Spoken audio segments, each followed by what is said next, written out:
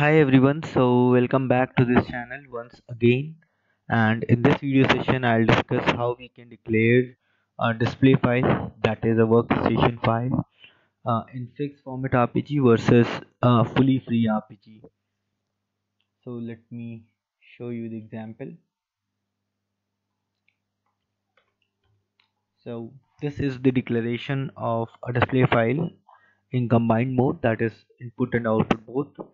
uh, as a that's a workstation file in fixed format RPG.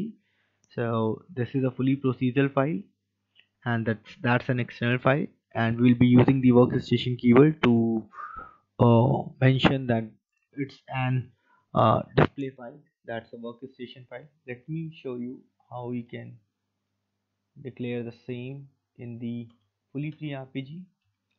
So we will be using the first line is a star free, first line first column. Then we will be using the DCLF opcode to declare the file display file DSPF1, and we'll be using the workstation keyword. Now if you see, I'm not using the external uh, here just because uh, that's optional here, so you can either use that, or if you do not want, you may not use. Another thing is it is declared in combined mode, or here you can see I'm not using any mode because the default mode for a display file is a combined mode, that is input and output both. So for disk file the default mode is input.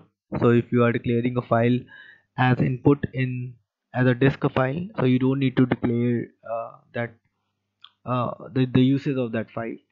If you're declaring an output file, the default mode is output, so you don't need to declare the usage there.